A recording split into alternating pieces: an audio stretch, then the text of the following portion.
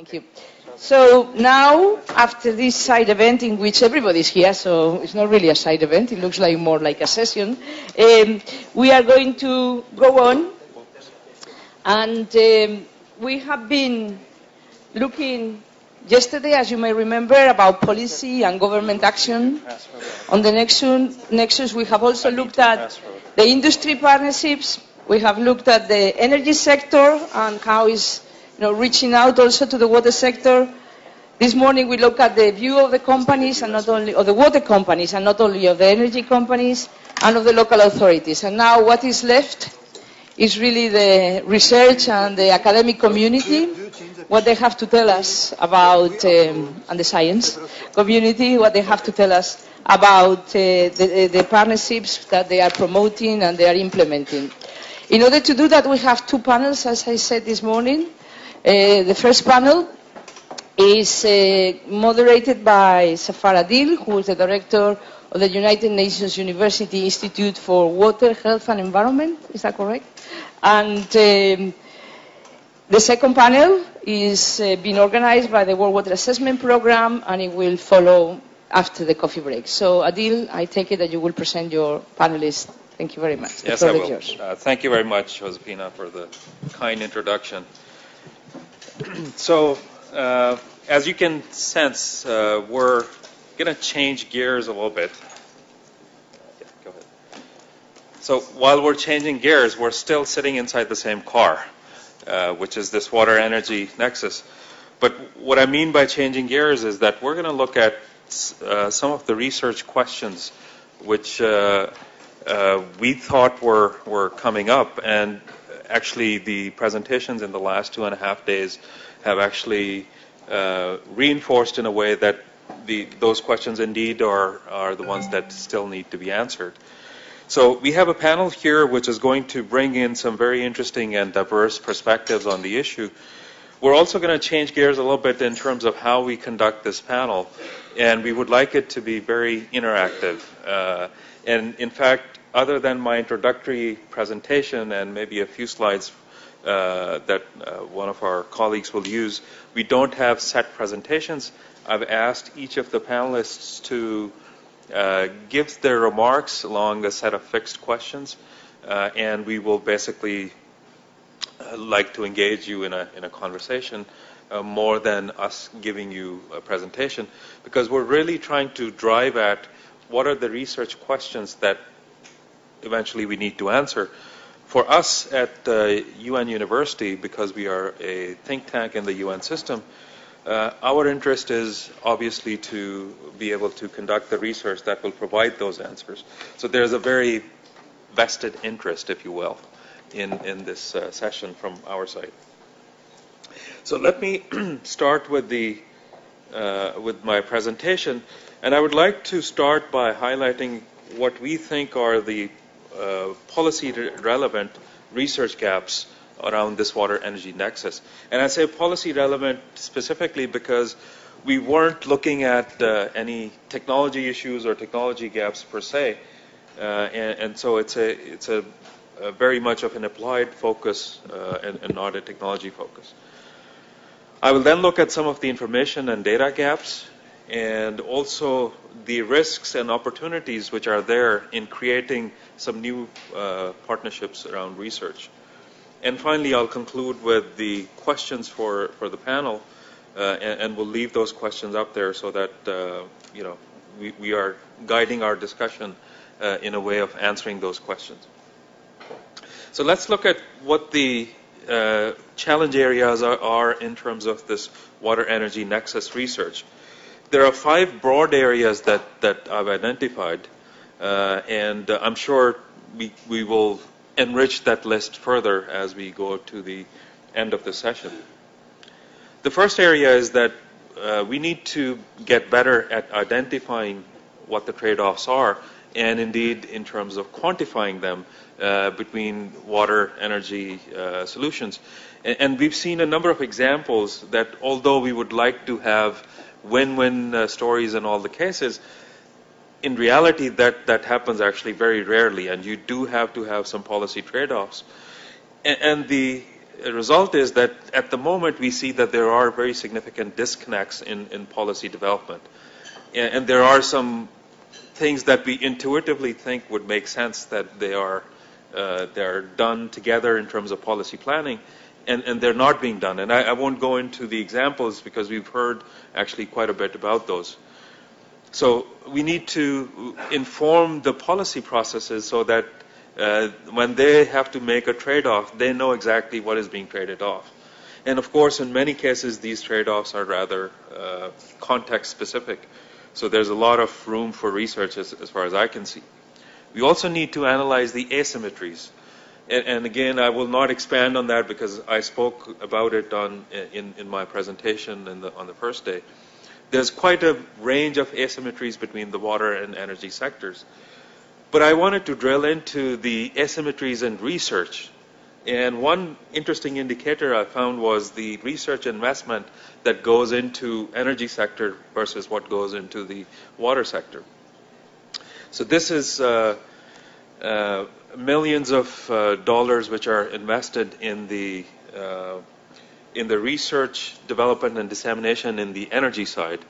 And of course, the IEA had very nicely tabulated data where you can see what the investments are into research for energy issues. And roughly speaking, they're sitting at between $3 and $4 billion a year.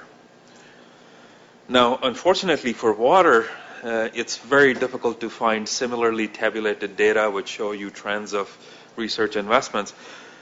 The only information I could find for 2011 was for European countries. The public sector research is about €500 million collectively, out of which about 170 million euro comes from EU and the rest is from the individual countries. And that adds up to about 700 million US dollars. But by juxtaposing these numbers, you can clearly see what the asymmetry is. There's almost an order of magnitude difference between the investment into research which is available for water versus what is available for energy. And now we are trying to convince the same folks that they should be investing into research on water energy nexus. So it's a challenging starting point, but we have to still analyze it. The second research area is around benefit sharing.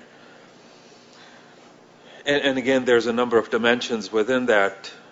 For example, we haven't really quite gotten a handle on how do we estimate the leverage benefits by actually investing in one, you would get benefits for the other. And again, it makes some intuitive sense, but we have very little data to actually document that these leverage benefits exist. And where we have data, they are, again, quite localized and context-specific. So we need to open up that box. Similarly, in terms of looking at transboundary situations, the benefit sharing with water energy, there's quite limited information available. And actually, I can mention three specific basins that have had some kind of engagement in over the last few years. In Central Asia, in the Sir Darya and Amu Darya basin, particularly between Kazakhstan, Tajikistan, Kyrgyzstan, and Uzbekistan, there are very severe water sharing and energy sharing problems, which are actually not being discussed jointly. We did a study about 12 years ago in the Ganges-Brahmaputra basin between India, Bangladesh, and Nepal, and we found that by discussing water sharing alone, you could not reach any kind of conclusion, even in an informal setting. But when you throw in energy into the mix, you actually start to find some very interesting solutions. And the third one is the Indus Basin between India and Pakistan, but actually the basin also includes Afghanistan and China. And talk about ground zero for trouble. And this is an analysis that we're currently undertaking. So anyway, that benefit sharing is not done in a very systematic way. Similarly, benefits to climate change adaptation is something that I don't think we've heard, at least in the context of this conference. A lot of the investment into energy research has to do typically directly with mitigation, but there's been quite little work done on adaptation and how the joint benefits to adaptation to climate change would be resulting in benefits to both water and energy domains. The third area is the risk analysis. And I think this came up now in a number of different contexts within the conference, that these linked risks, whether they deal with climate change or water security, they're not really well understood. And oftentimes, I think Diego had given this example that energy planners are using an average water availability for the next 30 years and not really analyzing and understanding the underlying risks. Now, there's another layer of risks which have to deal with societal instability and with economic crises. There was a U.S. intelligence community assessment last year that pointed to very severe potential problems in terms of societal instability in a number of countries and a number of basins. I just mentioned actually all three of them which were on that list. And that this could lead to the water security situation itself could lead to crises of different kinds. And that can also be tied to impacts on energy. And again, there's very little understanding of how that security domain impacts the risks to these. And of course, that's the underlying problem, that we haven't quantified and valued those risks appropriately. Okay, number 4 research area is the development agenda. And let me start with the obvious one, which is the post-2015 development agenda. I'm certainly much more familiar with the developments around the water SDG and the post-2015 development goals. But what I can see is that this interlinking of targets and indeed of goals themselves does not seem to be happening at the moment. And we've started to unpack some of these underlying sort of research issues in where really are the mechanisms for interlinking, and there's a lot more that needs to be done. We heard quite a bit about economic and policy instruments, that you need to have those in place, but what they look like, we don't really know very much about. And there's, again, very few anecdotal examples of national scale policy or economic instruments. But the real challenge also is connecting across scales. And I think it came out this morning when we were looking at some micro-scale case studies, micro-scale meaning at the village level. And how do you connect that to the policy which is coming down from the top? And typically, we also know that water management happens at that scale oftentimes in the initiatives, whereas energy quite typically is being tackled at the national scale. So how do we cut across these scales? There's considerations of social equity, and I don't want to belabor the point about these bottom billion people. And again, we need to define policies which are addressing these the challenges of these bottom billion. And I really liked what Tong Pang was talking about, the pro-poor public-private partnerships, the 5P approaches, I think are really something that need to be explored for scaling up. And again, we heard about the modeling and the scenario building, which forms an essential part of long-term policy and development agenda, and we don't yet have these dynamically interlinked models that will give us the answers. And finally, the fifth area is looking at resource-sufficient technologies. Particularly, I think there was quite a bit of discussion around inefficiencies, the comparison of various technologies in particular context. And this was, I think, a nice point that came out on the first day, that when you try to compare technologies at a global scale, you get this very broad range, and you need to somehow narrow that. And similarly, for having some research done around how do you finance and enable those technologies, and again, what enabling environments are needed. As I said, we also would like to look at the information and data gaps. These are not research gaps per se, but they would feed into undertaking the research. There's very significant disparity in energy and water data availability and access. In many cases, water data typically tends to be more difficult to get access to, and it's less processed. And the graph that I was just presenting a few moments ago gives you the classic example of not being able to even guess at what the global expenditures on water-related research are.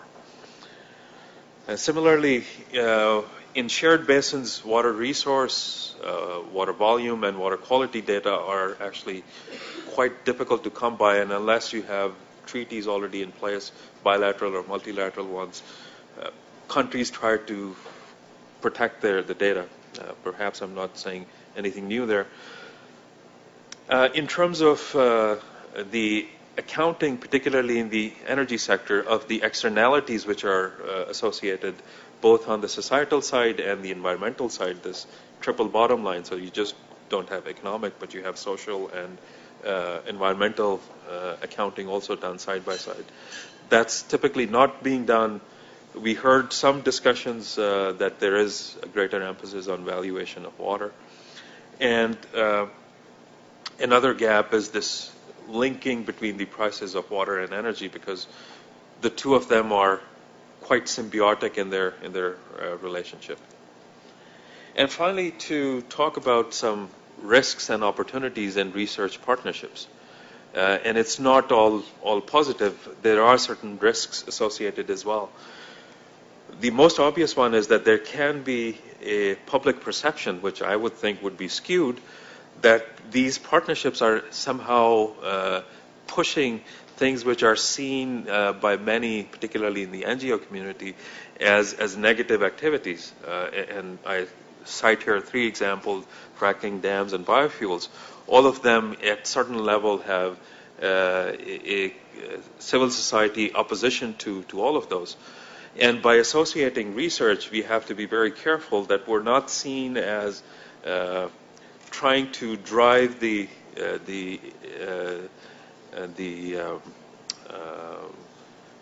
policy in one direction to implementing of these technologies alone. Secondly, there's these asymmetries, meaning that there are very significantly different resources which are available. And there are also lobbies. I just give the example of the NGO, which I would consider cumulatively as a lobby. And sometimes these positions can override what would be the broad public interest. And again, you have to be mindful that your research is not being driven by either these asymmetries or the push and pull by the lobbies. Having said that, there are positive opportunities. You can certainly use the research to drive the policy agenda. At the end of the day, that can drive economic enhancement, creation of alternative livelihoods. And interestingly, research and having information coming from credible sources can actually help change public perception and eventually public consumption patterns, which I think is essentially what we will need to be driving at if we are to achieve sustainability. So there's some very interesting opportunities. So that sort of completes my presentation. We had posed some questions to the panel, and like I said, we'll leave these up there for most of the time so that we're able to see what the questions are that each of the panelists are being asked to answer. And the questions are, what are the gaps? And I've pointed out a few and talked about asymmetries, but we would certainly like to hear the perspectives from the panelists. Secondly, can we point to examples of how research has gone about to address some of these challenges and how it has informed policy formulation? And can we learn more generic lessons from those examples? And the third question is, are there modalities for partnerships of the scientific and research community with governments, with private sector, with other stakeholders, local communities, etc. And whether those new modalities can somehow help create these partnerships, which we were all discussing over the last couple of days, and we know that there are certain difficulties in achieving them. So with this, I would like to introduce the panelists one by one and ask them to share with us their initial response to these questions, and they can certainly draw on their quite diverse experience. We're missing one panelist, so that gives us a little bit more time, but I would still request that you try to contain your initial response to about 5 minutes, and then we might have a round of questions, and we might carry on from there. So the first panelist is Mr. John Payne. He's an independent consultant. Until quite recently, he was working for SNC-Lavalin, which is a big Canadian international consulting company.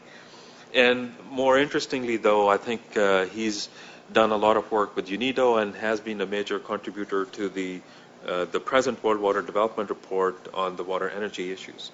So, John, the floor is yours. Good afternoon. It's a pleasure to be here at this gathering, especially one on a full stomach after lunch. That's always nice to see. And if you happen to see me sinking beneath this table, it might be because I ate too much, but this chair is sort of slowly decreasing, so I may have to get some sort of nexus going here to get myself back up again. I'd like to thank Josefina for the conference and Adil for organizing this session. I personally had a little experience with a water energy nexus of my own in North America, where I live in Ontario. In December, we had the perfect 2 ice storms, and as they went through, they loaded up the trees, and the trees broke the power lines. So no power, of course. So score 1 for water, because we've been hearing that energy trumps water. But we just heard that we have to look at the full circle coming back. And it was interesting because I was out of power for, a day and a half. And I found myself spending a lot of time going out chopping wood and lighting fires. So I felt like some of the stories we've been hearing coming from the developing countries, and all the time spent doing this really brings it home to you how tough it can be when you don't have these amenities. So it was an interesting sort of little intro to coming here this January. Adil asked me to look at some of the knowledge gaps, particularly in the private sector, and I'm going to look in a very much an overview way of some of the obstacles that might be addressed for better water and energy efficiency in the private sector. And by that I mean the manufacturing and extractive industries. I'm not talking about power or agriculture. They're the purview of others. So it seemed to me that when I was thinking about this, that we're not just talking about knowledge gaps in a technical sense for the private sector. We're looking at gaps in understanding, in business strategy, in economics, and in finance. And these go along with the obvious gaps in communications, data gathering, which we've heard a lot about and which Della's just mentioned, and measurement and metrics that go along with that. So I'm not going to elaborate on those because we have heard about some of them. But these things present industry with certain conundrums. I hope the translator picks up on that word. I don't know what the Spanish would be for that one. But I use this word deliberately instead of challenges, because a challenge I find is an overused, sort of tired word, a bit of a cliche now, because it also has the implication that it's something one can accept or decline, whereas conundrums are a complex, perplexing problem. They're truly dilemmas with no clear solutions. And I think that the water energy nexus might be better termed the water energy dilemma. But this all being said, a dilemma requires a resolution of sorts to be able to move forward, particularly in the private sector, because you just can't stand still. Business just doesn't stop. So when you're faced with these conundrums, these dilemmas, you have to say, okay, how do we move forward? So to outline some of these conundrums, I put them in a general perspective. The first one is very obvious. We all know it. It's literally the conundrum of globalization. We all know the statistics. We've heard about them. Industry uses approximately 20% of water withdrawals, 37% of primary global energy use. And these are substantial numbers, and they're predicted to grow significantly. Energy demand by a third, I think, by 2035. Water withdrawals, 55% by 2050. So the conundrum is how to spread the benefits of industrialization more globally without unsustainable impacts on water, energy, and other natural resources. So I put that out as a thought and move on to the second conundrum, which is one we've heard a little bit about, but it's the conundrum of innovative technology. People look to new technology to solve the water and energy problems. It's like a sort of white knight marching in and it's all over, we've solved it. But there are several hurdles here. First of all, there's not really a lack of good ideas or technologies, but there's almost a corollary conundrum here that there are too many solutions looking for needs and problems. And then the constraint becomes cost rather than technical capability. As a cynic said some time ago, and I'm sort of kind of quoting it, but a view has expressed that any water can be made safely potable if you filter it through enough money. And, there's a lot of truth in that. And I think the major hurdle for these new technology developers and suppliers is how do you get from the laboratory and the concept stage through to the pilot stage, and then an even bigger hurdle is how do you get to commercial implementation. And that's a whole discussion we can have in the session. I'm hoping we can get into that. I've got some more thoughts on that. This leads to a financial conundrum for the managers of industry, because they've got to consider buying new technology, and they have to balance short-term profit and shareholder pressure against longer-term gains. And this is a real difficulty for them, because in relation to this, in industry there's less of a nexus between water and energy than in other sectors. This is really because industry is a sort of end user of both. It doesn't really commonly evaluate the link between water and energy in its own sort of business sense. They're generally managed separately. You have a guy managing energy, a guy managing water. And they're treated as sort of rather two independent components and production costs in a process. And then you get trade-offs between them, but not so much a win-win. So it's a difficult situation when it comes to this. And then there's the conundrum of private sector and industrial priorities. We have the issue of increased production and efficiency. Increased production for industry is the primary focus and goal of the private sector, rather than water and energy efficiency and conservation. So industry's interest in the private sector is often to secure water and energy at the lowest price, and not necessarily in the program of water and energy efficiency. The efficiency can be driven in terms of cost-benefit as it relates to company profits. But again, there's a sort of corollary or reverse side to this, and it's the rebound effect of efficiency, because there's a great temptation when you have water and energy savings to use them to produce more. So in effect, you get the efficiency, but you don't save total water or energy use. And then, of course, we all know about the conundrum of profit, because industry is interested in measuring the cost effects of efficiency on its bottom line, but government and civil society is focused on overall economic results, social benefits, and the environment. So there's a disconnect here. And finally, there's the conundrum of societal responsibility, because manufacturing has traditionally been thought of in terms of mass employment. But now, and we've heard about McKinsey earlier on today, I'm quoting them again, they say it's a critical driver of innovation, productivity, and competitiveness. So it has a different sort of modus operandi. And as such, policymakers need to understand the diversity of industry and its position in the wider national and regional economy, which obviously includes the three pillars of sustainable development: the economic side, the social, and the environmental side. And the final sort of corollary conundrum, if you like, is one of location.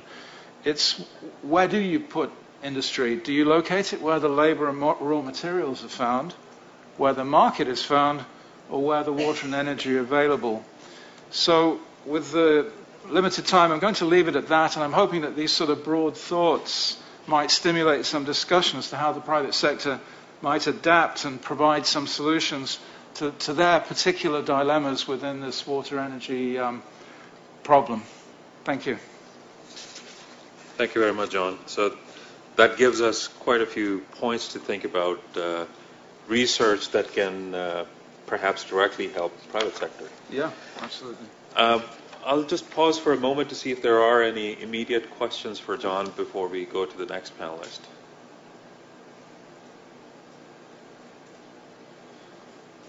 Okay. Yes, go ahead. Barbara.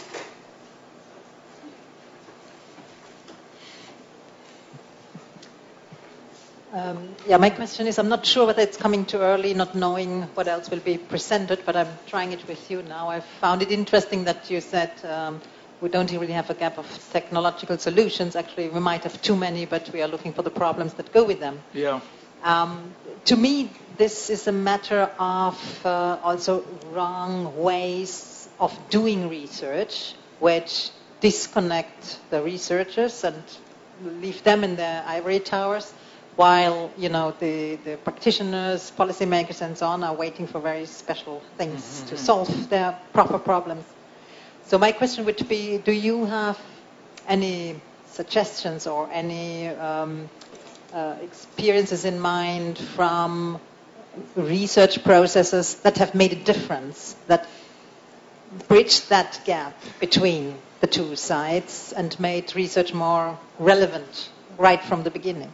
I think so. I think what I was saying, there's a bit of a sort of cart before the horse thing going on, and at various events and conferences I've attended,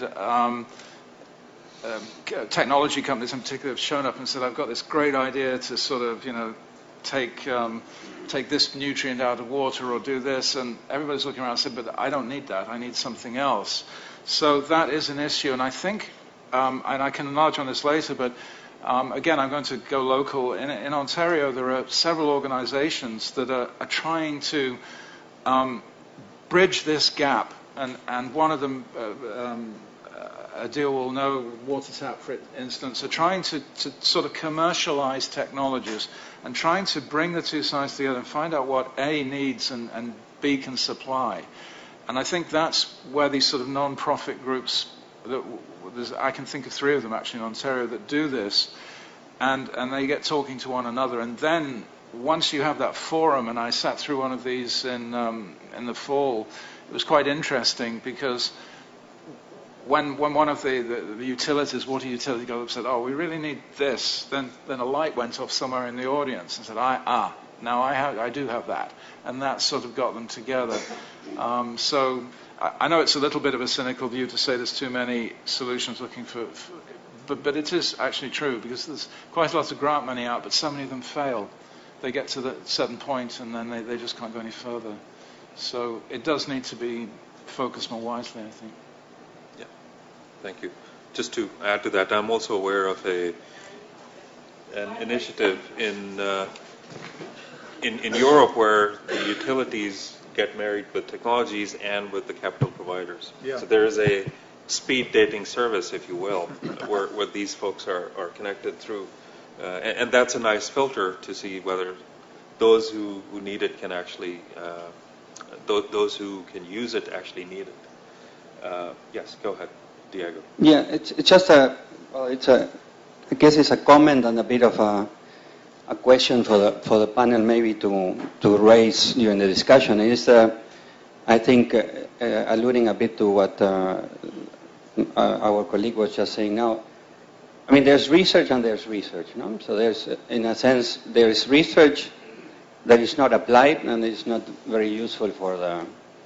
I mean, it's fantastic for the academia and for global knowledge, but it's not useful for the utility that has a problem. It's not useful for the government that has the challenge or the conundrum, as John was saying, of designing a new energy plan that will make the difference on the ground where investments will be implemented. So I think it's crucial that we have the discussion on how do you ensure that you have a concrete client on the ground and you're addressing their needs.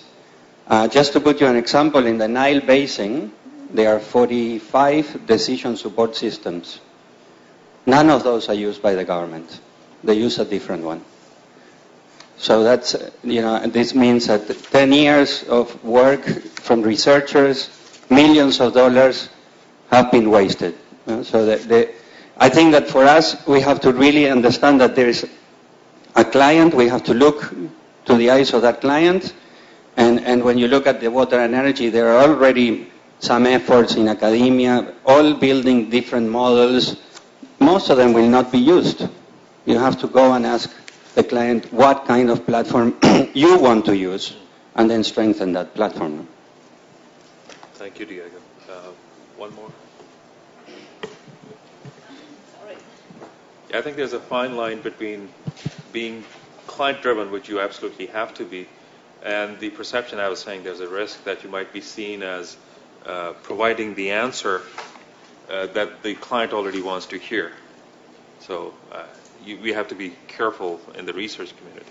I think there's two needs there. There is a recognition of the dimension of any one problem, and today's is water and energy solutions, and B, the flexibility which is allowed to the market to to construct solutions. I'll take an example in the water sector. Something like 20 years ago, in Milwaukee, there's been this major incident with the cryptosporidium, and at that time, the community at large was searching for solutions, and it's just one relatively minor UV lamp manufacturer who say, I have a solution. At that time, no one thought that UV would be the proper solution to the crypto threat, so to say.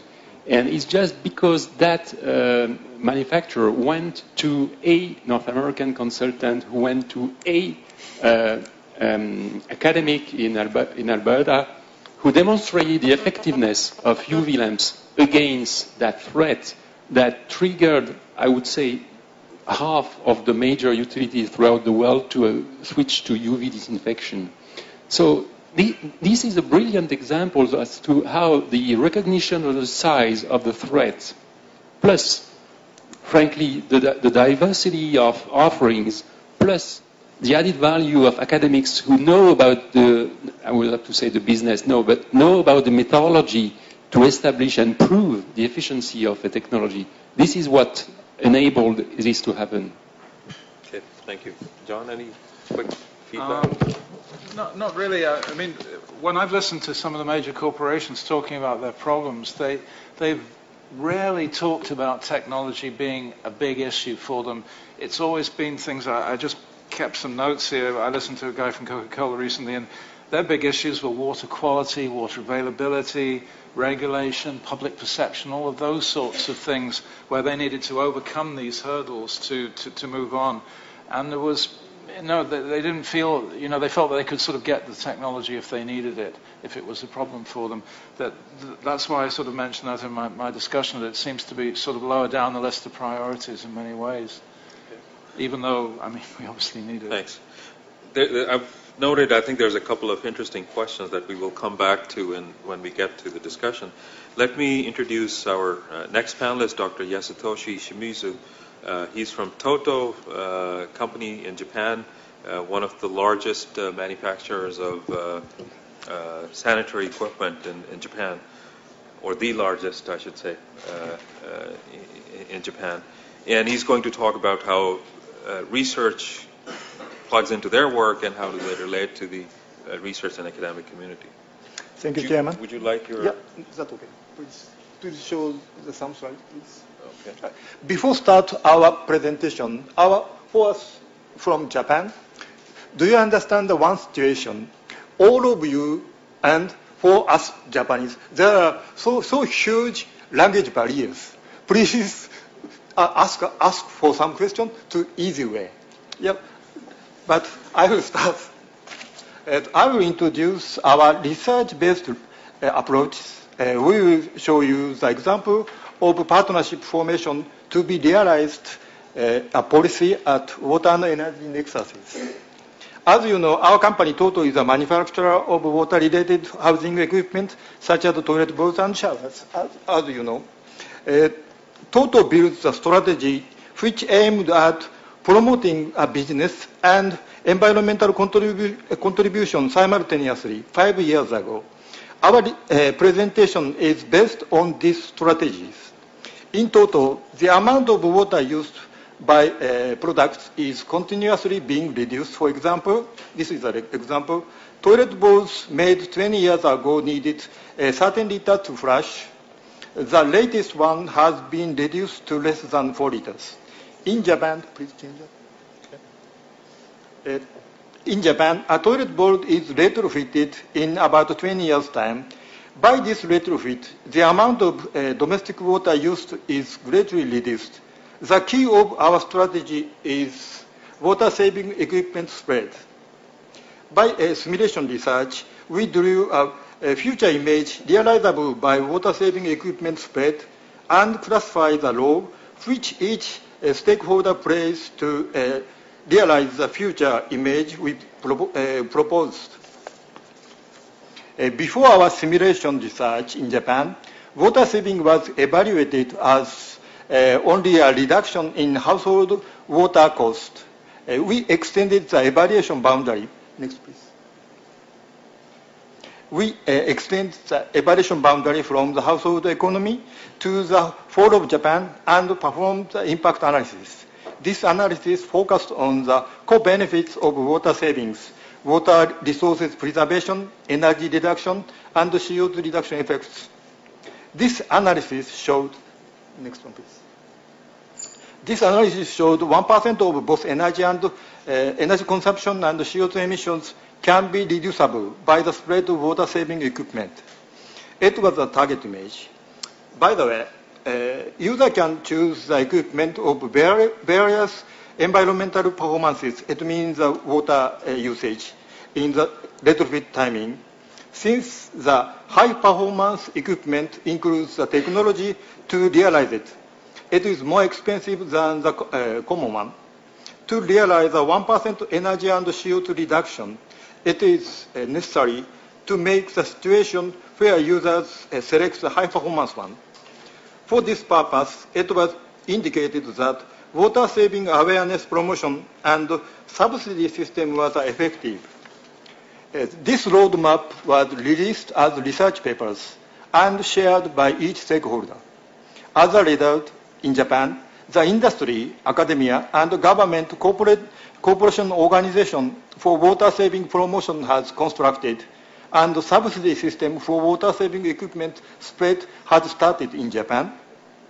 And this fact database approach was noted by environmental administration in Japan, and it is adapted also as the Asian environmental strategy of Japanese government. In order to extract the typical example of water-saving contribution in developing countries, water-saving project is planned to start in Vietnam.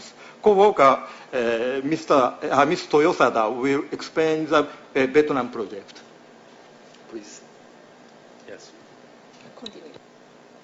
Yes, Dr. Toyosada. I'm sorry I didn't introduce you up front, but Dr. Kanako Toyosada is also from Toto, and please, the floor is yours.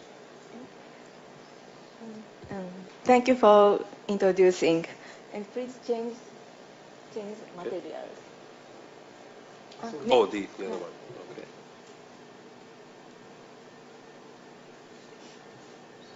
This one. Okay. This one. My colleague, Dr. Schmitz, has just explained about the example of the partnership formation to realize a policy at water energy nexus in Japan. Next, I will talk on the water-saving project in Vietnam as a typical example of a water-saving contribution in developing countries. By support of the Ministry of Environment in Japan, we evaluated the environmental contribution potential through water-saving equipment spread in Vietnam. But it was a problem that there is no standard which select water-saving equipment in Vietnam. Next, please. For example, a shower's function is to comfortably wash one's body. A toilet must flush away waste, which is easily transported along pipes. Because these functions are more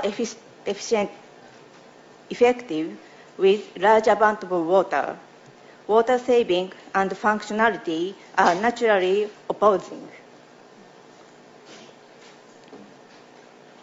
Water-saving products which do not maintain appropriate function may cause issues.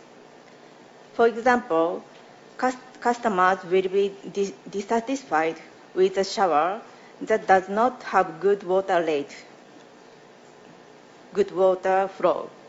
In the case of a toilet, the waste not clearing with one flush and pipe blockages are possible problem.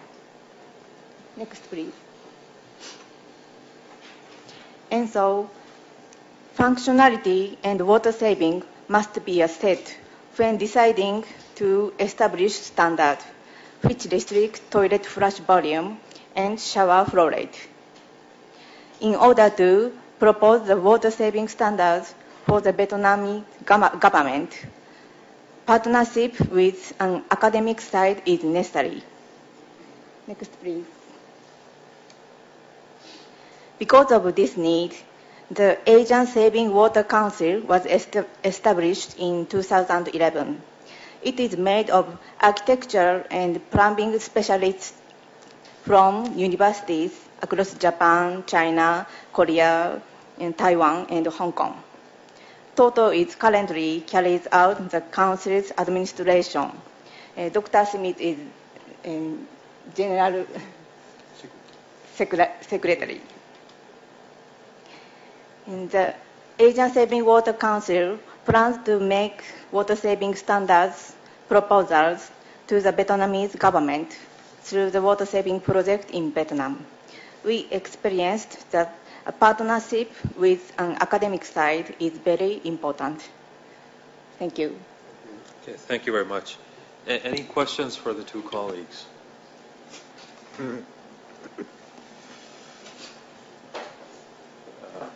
Yes, go ahead.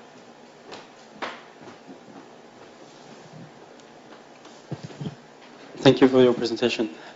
So you show some information on at product level, or water saving product level. I was just wondering, as part of the work of the Asian Water Saving Council, do you also have some kind of similar work at building level? So, for example, some kind of label or standardization for the buildings or the flats where some optimization of the water and energy schemes will be implemented, because I think what you showed is like with the water using product you can have 15% of water savings, but then it's only related to 1% of energy saving, and I think at building level most of the energy savings can be related to water use, are related to the heating of the water. So I was just wondering, at building level, do you have some kind of similar initiatives? You mean the certification for the water savings or something? Well, some kind of certification of water performance of buildings or something like that. Yeah. We have the plan to start the water saving project in Vietnam. One problem, one obstacle is that there is no standards. So she explains that another one issue is there is no water saving awareness was fermented over there. So we started the certification systems.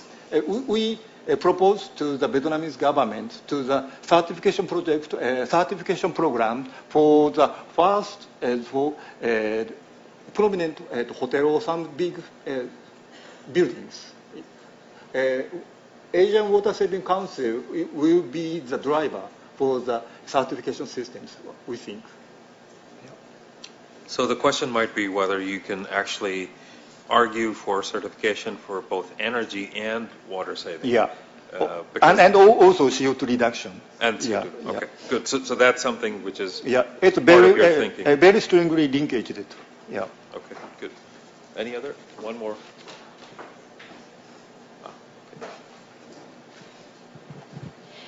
Thank you very much for your presentation. I'm Clara Presa from CINAE, the water cluster here in Zaragoza. It's a water cluster of the Aragon region, but it's based here in this city. I just wanted to share our experience because it's very similar with the one that we have just heard. We carry out a study with the University of Zaragoza. We studied a sample of houses here in the city. And we studied the devices, the water-consuming devices, both the showers, the taps, and the toilets, and how they were running, and what was the consumption of these devices, and what was the impact of changing those devices for ones that would be more ecological, more water-saving, that use more water-saving technology. And our key findings was that there was a strong potential of water saving, but the thing is that the consumers, it was very expensive for the consumers, and because the water is so cheap that doesn't compensate the consumers to change the devices. But we are studying how does the electricity influence in this equation because of the heat of the water consumption. So it would be very nice to share our study with you and change our impressions about this issue. Yeah, thank you. Okay, good. One more question up here. Here. In the front, sorry. Adil, this is a kind of question observation at the same time, if I may. John mentioned research as though it was only technology. I read a paper recently, I think it was in the Financial Times, explaining that Toto had entered the UK market and were having a lot of difficulty selling their product, not because it doesn't work or because it's not certified. It is that English people won't adapt to wiping their backsides in a particular way or not wiping their backsides. So that sort of leads to the question, what about research into behavioral change, and how do you stimulate behavioral change? And that was very much the point made in the McKinsey article I referred to this morning about energy. So it's two questions in one there for you. Would you like to answer? For me? Yeah. Yeah. For us, thinking that to change the thinking of the user's mind is very difficult. So now stages. First, our communication target is not the user, but the government. We will start the subsidy system or a water saving campaign system, and then we will change the user's mind through the government's systems, we think. Yeah. So first, our approach is first start in Japan, and it's next expanded to the Asian nations near our suburbs. Yeah. And this area is perhaps 10 years over there. John, do you want to add a quick point? I just wanted to add a little sort of anecdote about that. You can get the mic. Again, a little bit on a personal level. I'm not sure if you're referring to behavioral change or sort of consumer resistance to a name or a product, but Toto actually are big sellers in Canada. And I was just, when we were talking before the meeting, I remarked that I just installed my 4th Toto toilet in our house, and I've had absolutely no problem with them. They work very well. I'm not being paid to say this, by the way. So I don't know if there's a behavioral issue, at least in North America, with them, because I think they're very popular there. Okay. Well, I think we might come back to that and explore it a bit more. But I'm pleased to introduce our fourth panelist, Dr. Alberto Garrido, who's a professor at University of Madrid and also associated with the Botín Foundation. He's done a lot of work in Latin America, and we thought that it would be useful to bring some of that experience to this discussion and to try and answer some of these questions around knowledge gaps and opportunities for partnerships. So, Alberto, the floor is yours. Thank you very much. I'd like to thank the United Nations on Water Program and Josefina for inviting us to talk about our work, which I think it comes at a very timely moment because we just finished the project and we're finishing a book that will be published in a month or so. Don't jump to buy it right now at Amazon. It will be for free. So you will be able to look at it. The title of the book is Water for Food Security and Well-Being in Latin America and the Caribbean. We came through, we started this project in Latin America with an idea of connecting the dots between water and food security, which at the beginning was a topic that we thought it was not fully understood. And also, it came at a moment where a lot of massive exports from Latin America of agricultural commodities were starting. And at a certain moment, we came to the conclusion that Latin America was contributing a lot, significantly, to food security around the world. But the energy sector came along very quickly, and then we got into more detail on what are the energy issues, energy dimensions related to the topic of water and food security.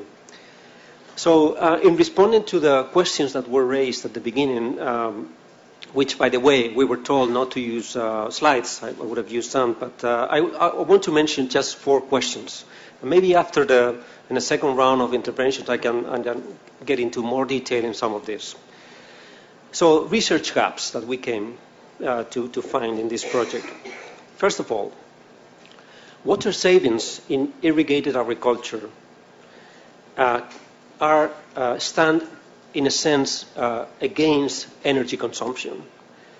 We know that increasingly precision agriculture, the way to get the most out of the resources, require, in particular in the area of irrigation, a lot of energy and a lot of network control, which requires energy. And I'll give you just one example. Sugarcane production in northeast Brazil. You know that there's massive production of sugarcane in south of Brazil, but in the north of Brazil, northeast Brazil, which is semi-arid, we are starting to see a lot of production of sugarcane production, which is much more productive, much more profitable under irrigation. And even much more productive if the technology of subsurface drip technology is used, where you can multiply the yields. Now, since this is much more profitable, there is a connection between increasing use of water in a semi-arid area of Brazil and also energy to increase the yields of the crop. And now, so this is one question that needs to be really well thought, well developed, because it's a context-free analysis. Where do you want to care about water? In which locations is water more important than energy? And in which others you went through the frontier and then you're using too much energy just to save very little water? It's a pity that most of you were not here yesterday evening, where the manager of one of the biggest irrigation districts in the Ebro area was mentioning the fact it's a big irrigation district of more than 100,000 hectares of irrigated land. Their hookup to the energy, because they modernized their infrastructure, they converted the entire system from canals, open-air canals, into networks and tubes, and they want to become fully disconnected from the grid of energy, because it is very expensive So now they're really looking at solutions that allow them to run their irrigation systems without the need to purchase any kilowatt of energy from the central grid, from the commercial electricity service. Now, does this make sense? Is it really a fear of the untrustful energy sector regulation in Spain? Is it because it is too expensive? What is the cost of this? How many units of water are saved as a result of investing in these technologies? This is something that we're just now starting to think about and getting research, and there are huge research gaps on this topic. My second point, my second family of gaps or questions is energy needs in water supply networks. We've heard a lot about this in the course of this seminar, this conference. But what about water intermittent services, which is a huge problem in Latin America, in most of the Latin American cities?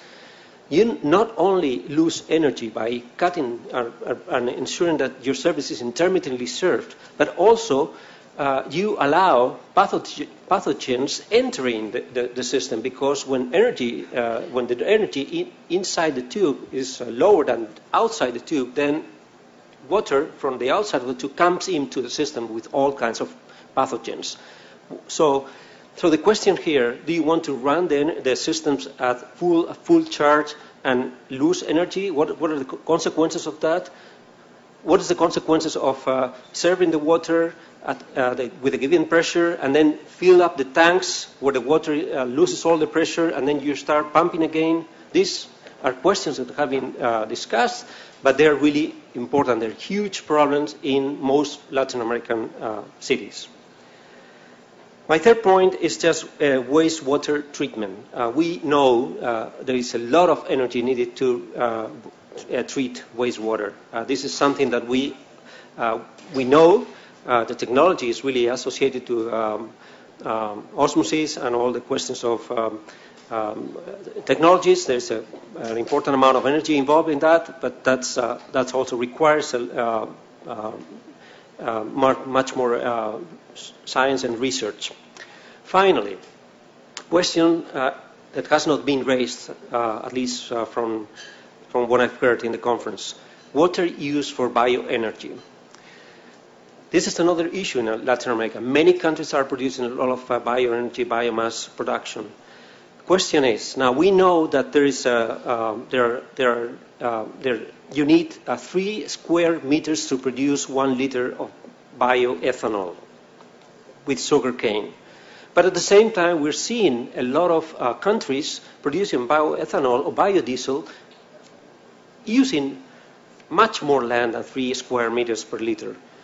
So now the question is, what is the water involved in this? Well, the water is green water, it's land use. And this green water, as it's called by a water footprint network, it's also valuable water because it also feeds subsurface water, it feeds the hydrological cycle, and also it, of course, steals land from other uses that provide ecosystem services or provides all kinds of agricultural production. So what is the energy efficiency of that? What is the sustainability efficiency of promoting biofuels, which all countries in Latin America are promoting? All governments are involved in promoting and subsidizing biofuel production, and not all of them have the efficiency that bioethanol in Brazil has. So this is the fourth question I'd like to put in the table. Thank you very much.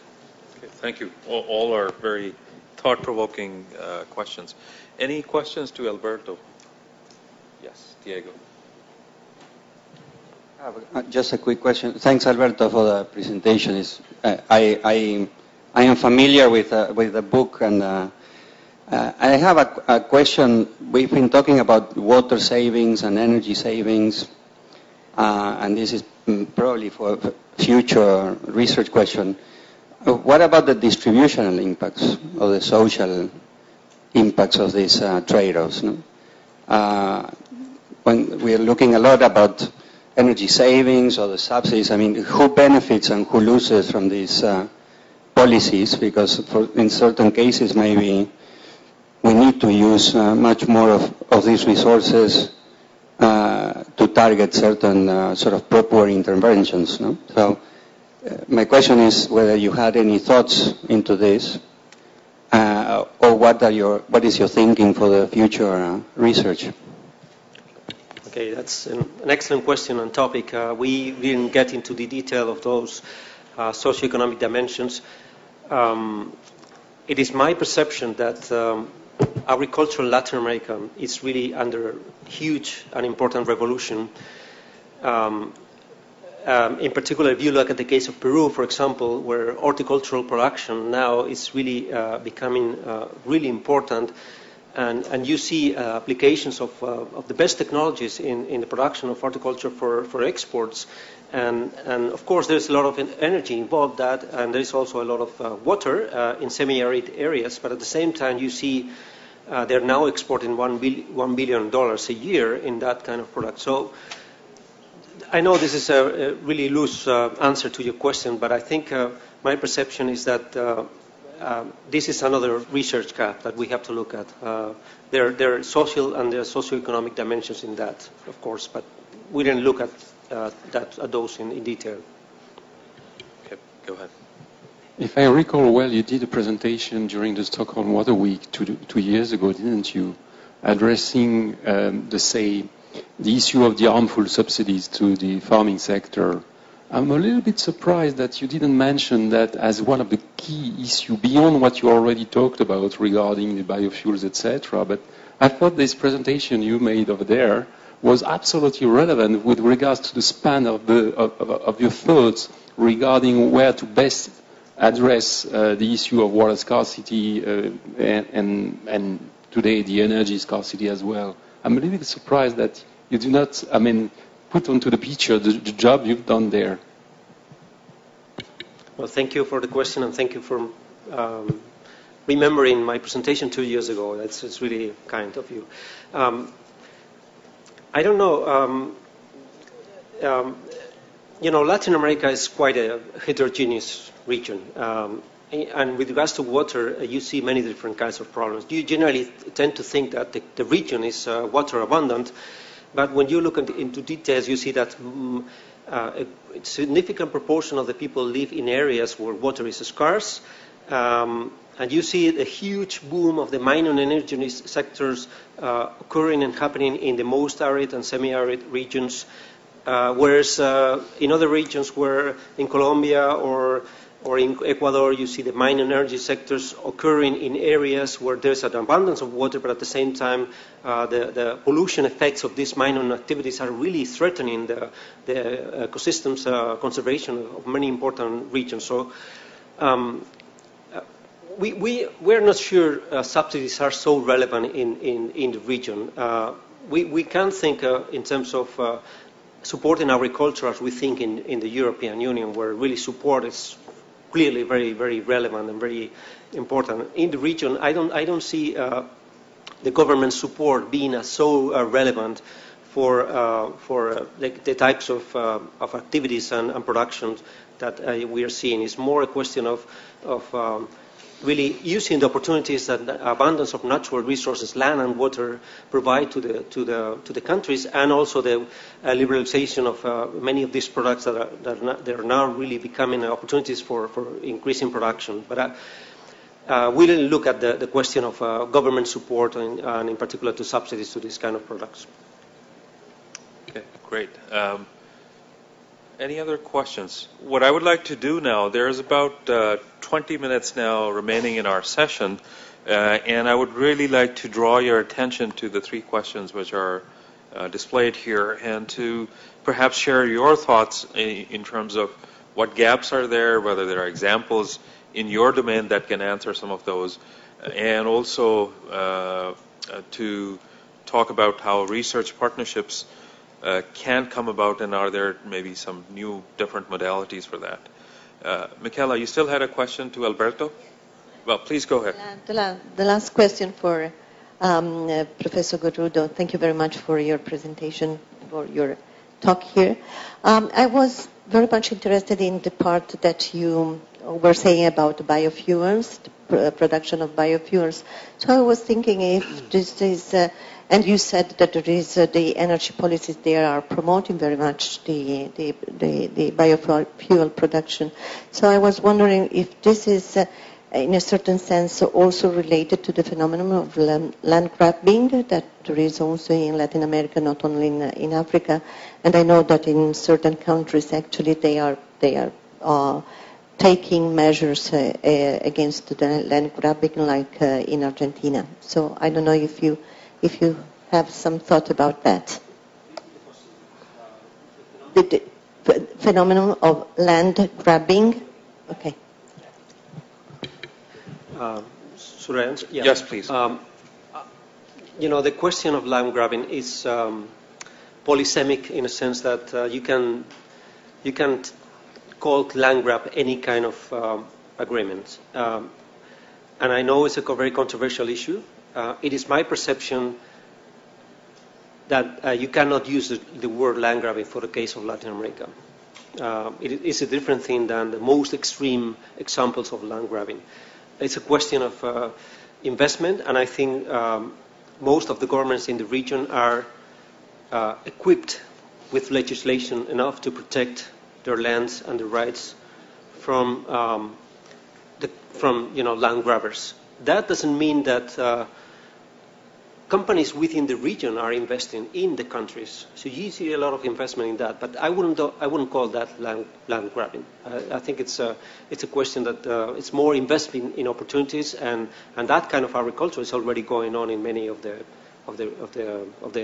countries there. But I wouldn't call that a land grab phenomenon. Okay. Although sometimes some authors have associated the process to observations of land use in Latin America. I would not agree with that. Okay, good. Any other questions or thoughts or ideas now to try and help our answering the questions? Diego. Sorry, it's me again. No, I thought I want to do a plea based on your questions. I think we have to go back to being serious about economic analysis.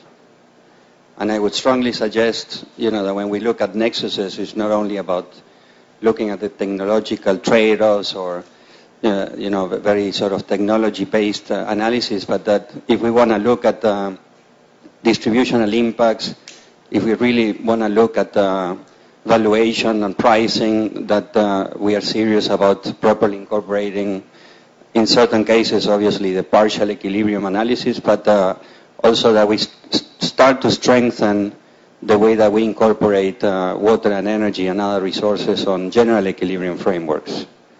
Water is extremely tricky to incorporate in CGE modeling because there are no markets for that, usually.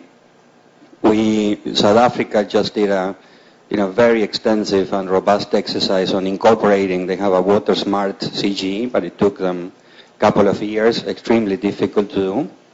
But I think that we can start supporting, the science to incorporate some of these dimensions. That will allow us also to look at impacts or effects beyond the current sectors, beyond water and energy, and look at economy-wide implications of some of these measures. Well, thank you very much for that call to action. I think that's very well taken. Other comments, Jack? Here. Well, first of all, I very strongly recommend what has just been said about looking at the economics in the round, and the business sector is certainly trying to do that from its own point of view and linking that with new approaches to accounting. So there's some progress being made there. I think it's also extremely important to dig into the asymmetries. If we're talking about water and the energy sectors, because there are probably several, just as there are several water sectors, we do need to be much more sophisticated on understanding why there are these asymmetries. And some of them are technological, some of them are to do with power base. Energy tends to be looked at a national level. with a reasonable degree of power behind it relative to other subjects, nothing like defense, but energy security is viewed much higher profile generally than certainly water and sanitation at an urban level. So we need to really understand why there are those asymmetries. And that's important, I think, because otherwise we may well end up making some sweeping statements that end up with some very harmful unintended consequences. Studying the right thing the wrong way, producing the wrong answers can produce some very long-lasting damage, and we have to be very careful to avoid that, particularly when we get into things like trying to look at the externalities in the economics, which are quite tricky. Okay, thank you. Alice? Yes, I was very much taken by the suggestion that you made, Barbara, when you talked about in IWRM you have so many linkages between the different uses and uses, and then having that connected to energy. And I repeat what you said in your slide. It was about the systematic assessment of potential for efficiency gains, especially in those linkages. And I thought that was a very prudent one, actually. Okay, good. Other comments? Well, I also have some questions for the panelists, and hopefully that can help move the discussion forward. Let me start with you, Shimizu-san. I think you gave us an interesting example that I would like you to expand on a little bit in terms of a research collaboration where you said the government, the academia, and you as a private sector were involved. We need to understand a little bit better what made it work. So what made it work? Why was that research successful? Because you're saying the government is now going ahead and implementing that, and there's a wider uptake of that. What was the driver for that research? Yeah. Why did it start? Was it purely for business reasons? Yeah. Who supported the academic community to link up with this? And what was the benefit, for example, that went back to the academic community? Because you certainly benefited as a private sector. You have now a larger vista of business which is open to you. But what is the benefit to the academic and research community? Sorry, 2 or 3 questions packed into one. Yeah.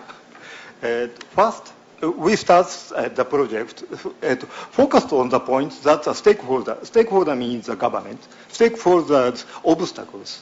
We focused on that. In Japan, energy security is a very priority requirement after the tsunami disaster.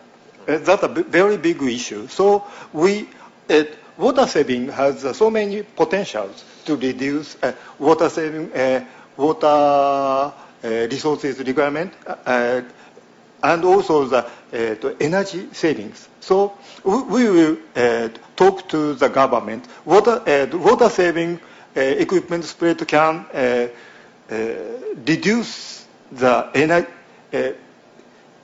government's obstacle to mitigate. We will talk to the mitigate potential. Then, so they can account it the cost. How to? They have so many ideas to solve the problems. But we also show the one items. Water saving is one item to solve. So they can think it is reasonable or something. So we are makers. We are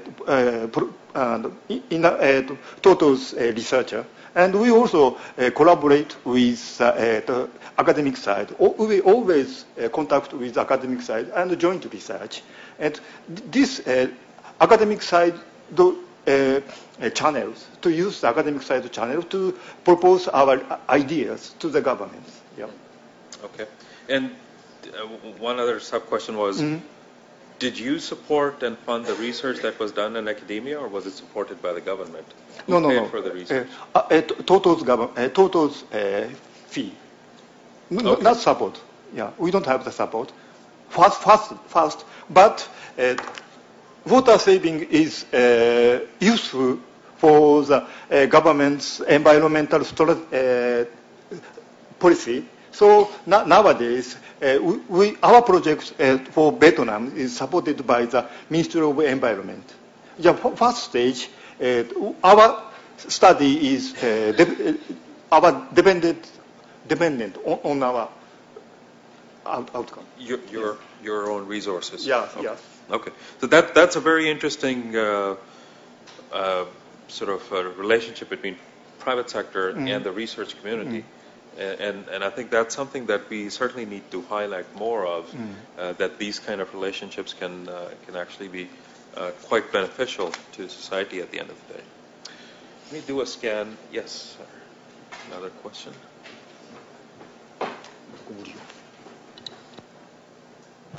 Hi, I'm the director of the Canary Islands Institute of Technology.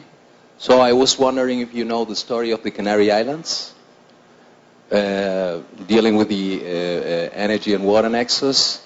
I will give a short presentation in 1 hour. So I ask you to stay, and I will speak about this I think successful story for approximately 10 minutes with concrete examples about I think successful public-private collaboration research area.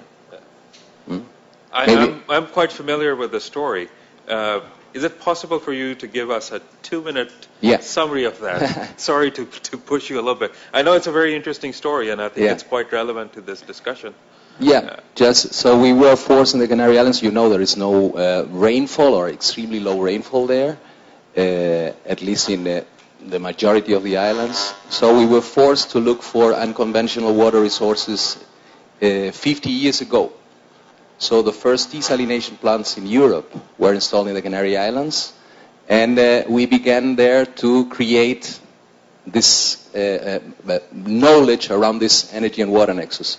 Water is for us energy because 80% of the water coming from the tap in the Canary Islands is produced in desalination plants.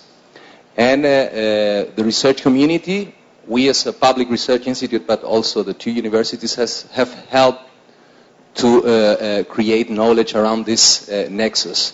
So one examples are our technology transfer to African countries. So we are providing electricity and water to rural areas of Africa, of West Africa, where we are, maybe you know where we are. We are very close to West Africa. And the other good example that I will highlight this example in my presentation is the project of El Hierro, this small island with 10,000 people, where we have created a wind pumped hydro power station with a multiple water use. So we want the island to be 100% renewable. It will be the first island powered entirely by renewable energies. This is a difficult thing because it's not connected to the mainland, so it's a standalone system, an isolated system, where the upper reservoir has also the use of regulating tank. So I will speak about this experience in 10 minutes with pictures so that you know that I think we have been successful in this in creating knowledge and experience around this nexus. Thank you very much for giving me the opportunity to. Thank you very much. Other comments or questions? Yes, Barbara.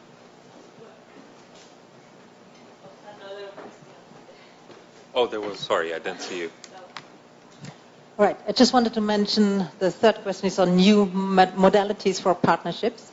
And there are actually such kind of new modalities in place, and they are being tested and tried out. For example, the so-called Learning Alliance.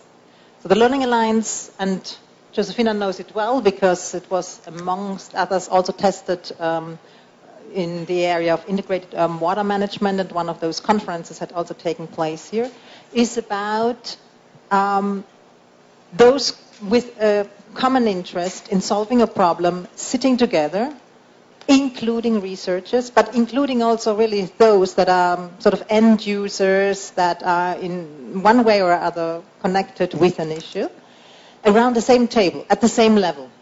and not understanding experts only those that are sitting in the universities, because of course the end user in herself or himself is also an expert, because she or he knows what a particular approach, technology, service arrangement, whatever you have, it doesn't have to necessarily be a technology, what that implies on a day-to-day basis, for example. So think about doing some research, for example, for providing services to these informal settlements in Casablanca, for example. So this is more about more than a big university and World Bank, national government, and so on sitting together. This is also about making it possible for those living in these areas and then that are disadvantaged in many ways. For example, in even expressing themselves and expressing their needs. So also making provisions for them to include them. So I think if we're really looking for new modalities for research that also have a higher guarantee of making research relevant, then we would have to look into this kind of really innovative approaches. Thank you for that very interesting answer to question 3. We'll take perhaps the last comment or question, and then I'll come back to each of the panelists for about a 30-second final thought, and then I would like to close it off because we're getting close to our final time. Yes. Yes, thank you. My question maybe is related to the last one. You have mentioned the several knowledge gaps in the water and energy nexus, and I consider this is risky if we try to solve these gaps separately among the different actors. And the question is how to connect the experiences of the different actors of the scientific community, the governments, the private sector, the NGOs, how to connect these experiences to solve these knowledge gaps. Do you consider we need a kind of partnerships between among these actors in order to solve these knowledge gaps? Thank you. Okay. Good. Thank you very much. So I think we'll now go in reverse order, and Alberto, we'll start with you, and if you can very briefly in a few sentences offer maybe some closing thoughts. Thank you. I see a more natural way to create partnerships from the energy sector into the water sector than the other way around. It seems to me that water users are finding solutions outside of the standard energy business sector. And I mentioned the example of an irrigation district that wanted to become completely unhooked to the grid in order to be energy independent. There might be reasons for that. But I think the energy sector is seen as a powerful sector that imposes the conditions onto the customers, and it seems that at least from the agricultural area, I see a lot of interest in becoming more independent in terms of energy use and energy procuring. It's also interesting that in the water sector, you see many companies disseminating the idea that they're saving water. You see examples like big companies like Nestlé or many other companies providing information about their gains in water reduction in their products. Now the question is, how much energy is needed for that? What is the combined effect of energy use in promoting reduced water footprint? This is, for me, it's something that I'm reiterating for what I said at the beginning. But we need to approach both the energy and water in combination. Otherwise, there might be too emphasis in one of the other at the expense of the other. And I don't see partnerships between water consumers, energy providers are becoming so easy. So this is something we have to work on in the future. The academic sector, of course, is always eager to combine the two because we are just looking at ideas and findings, but in actual context, I don't see as many collaborations from the energy sector into the water as much as the other way. Okay, thank you. Turasada-san.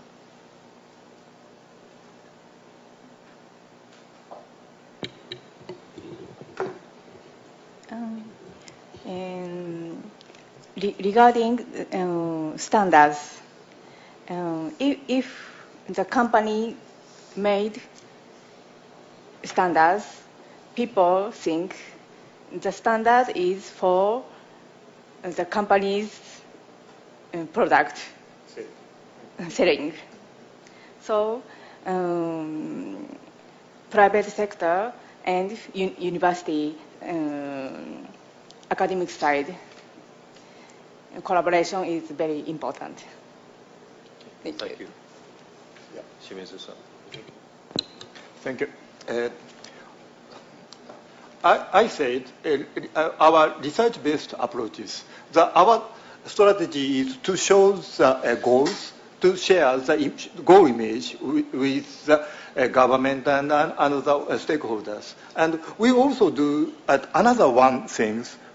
That one is to share the methodology to calculate or to calculate the goal. So we always open the methodology and results, and at the same time we always share all the data with many people, many stakeholders. That's perhaps the successful reason for us. Yeah.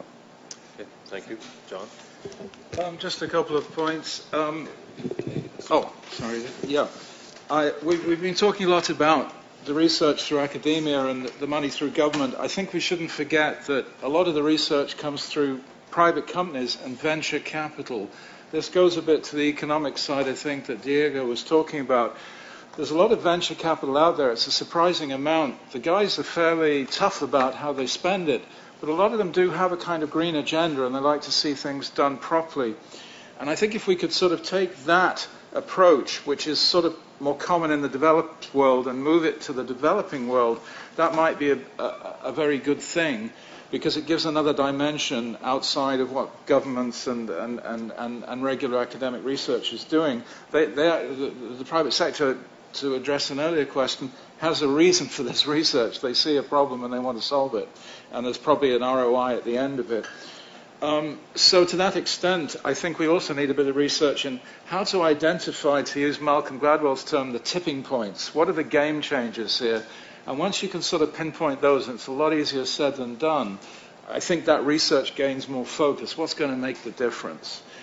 And finally, to just use an analogy in a country where football is terrific, this is not an original one, but it's about policy, and I heard it somewhere else, saying that we should let the legislators create the playing field, but then they have to leave, and get the politicians off it, in other words, and leave it to the players, leave it to the technical people and other people involved in it to play the game out. So they know the rules, you don't keep changing the rules, you define the area, but let them play it out in their own way.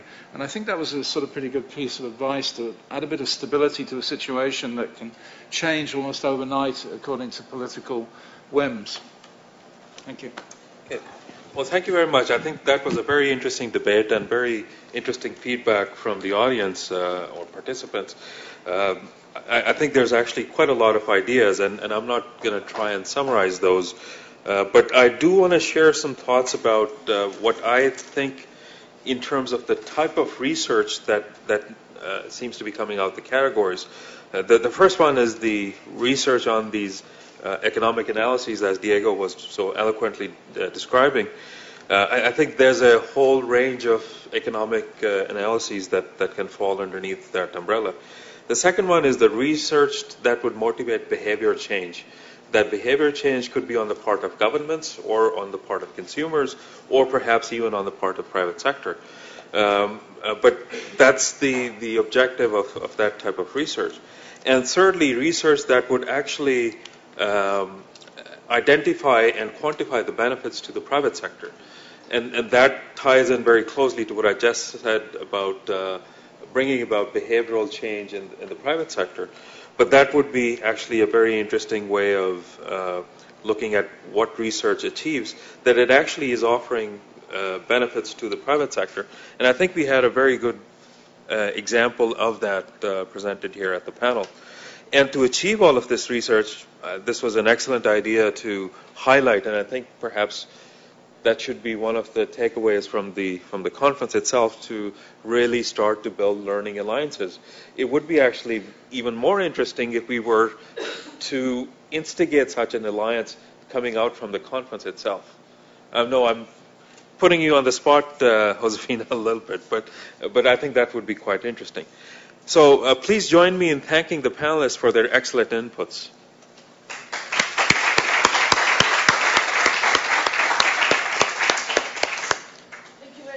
Floor is back to you.